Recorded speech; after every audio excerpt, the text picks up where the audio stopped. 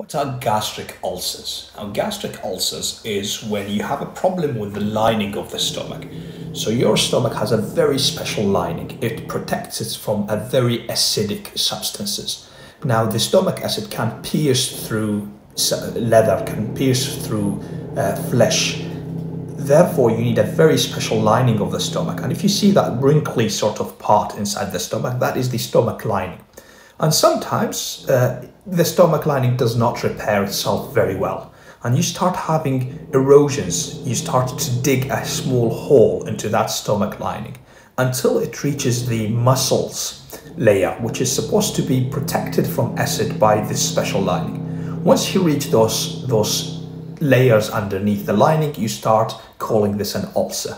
Now, it depends on your luck. If you pierce all the way through, that is called perforated ulcer. It is a medical emergency and you might even need a surgery. If you pierce through an artery, a blood vessels, you might bleed significantly and you start vomiting with blood or change the color of your stools to jet black. So in general, this is what a stomach ulcer is.